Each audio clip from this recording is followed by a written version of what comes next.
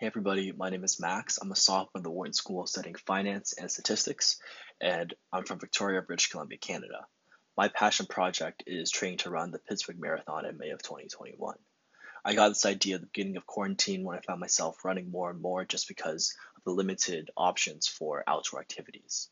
I found it was a great way to both get exercise and kind of explore the city and the neighborhoods around me. Since coming back to Philly, I've really taken this opportunity of marathon training to get to explore the city more and more on foot and spend a lot of time on the Schuylkill River Trail. Most recently, I ran a half marathon at around an hour and 45-ish minutes, and I hope to kind of carry this momentum and fitness into my actual marathon at the beginning of May.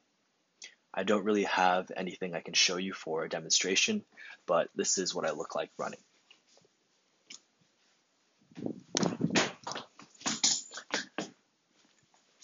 Thank you.